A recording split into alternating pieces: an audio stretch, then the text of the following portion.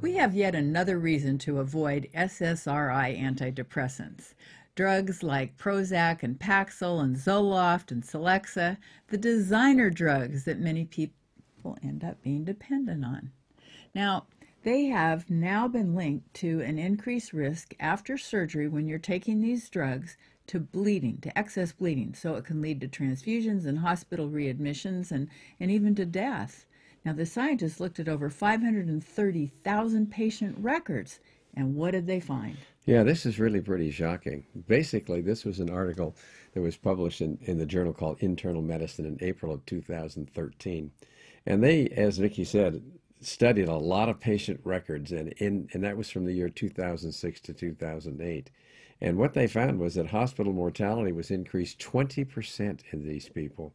Bleeding was increased 9%, and readmission rates were 22% higher. So we're looking at something that's a big deal.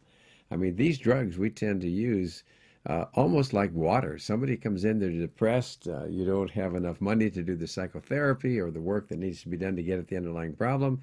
The first thing our psychiatrists are doing now is they're starting these fancy antidepressants.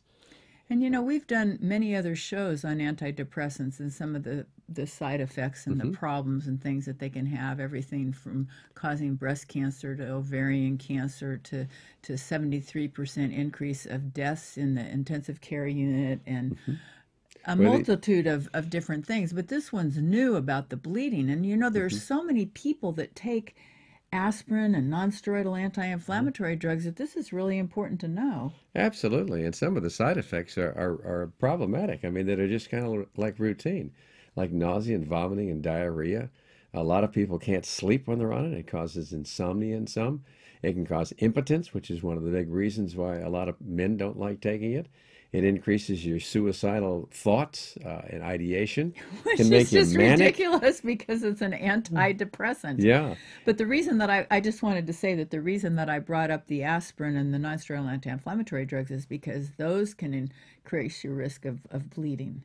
And so if you take those with an antidepressant, that can really increase your risk. So the SSRI antidepressants, what they really do is they interfere with your platelet function. Right. They stick to platelets, and then when they do, the platelets don't stick to themselves, and what you have is a chance for bleeding. Now, a lot of these drugs don't even do much. I mean, when you look at the biggest studies that were done that assess the effectiveness of SSRI antidepressants on depression, for mild to moderate depression, it works no better than placebo, which is hard to believe but true. For severe depression, it may have some small value. But my big beef is why would we use a drug like that costs a fair amount of money to start with, that has the potential for a lot of side effects that nobody wants, and doesn't work any better than placebo? It's like, what are we thinking? Well, and then some of the side effects would be enough to cause you to be depressed. Oh, well, indeed. And if you're taking certain drugs, like, for example, you're taking a digitalis or Coumadin or some of the antiarrhythmic drugs or the tricyclic antidepressants or many other ones, it increases their toxicity because it competes for the detoxification sites that are involved. And I don't understand why a doctor would order it for a pregnant woman, because it can cause miscarriages and it can cause autism. Well, maybe there's people who think that, and there may be a slightly increased risk of it. It's far from fully established, but Vicki's got a good point here. Why do we, I mean, I can imagine being a doctor and have had women who are pregnant who have depression. Sometimes you're between a rock and a hard place, and you want to be able to do something, but like she said, that's not the right choice, except in very rare situations. Well, especially with women that are having difficulty getting pregnant, and then you give them an antidepressant that could cause a miscarriage. It's just sort of a it sort of is a reflector of what happens in medicine today. What we tend to do is rely on drugs and surgeries and technologies rather than looking at lifestyle, non-invasive therapies, and maybe herbs and supplements before we get into the heavy-duty artillery that has about 400,000 deaths every year. I'm talking about drugs now, pharmaceutical drugs, and millions of hospitalizations.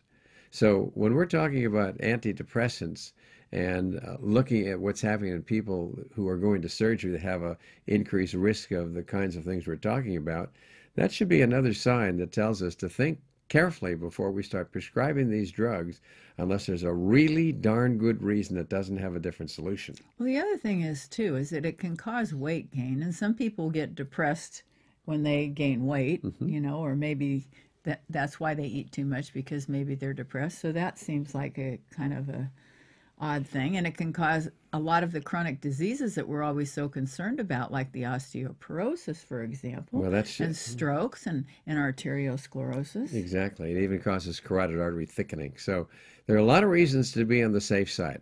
If you can, avoid the use of drugs. Start with lifestyle first. And if you can finish with that, you're way ahead of the game.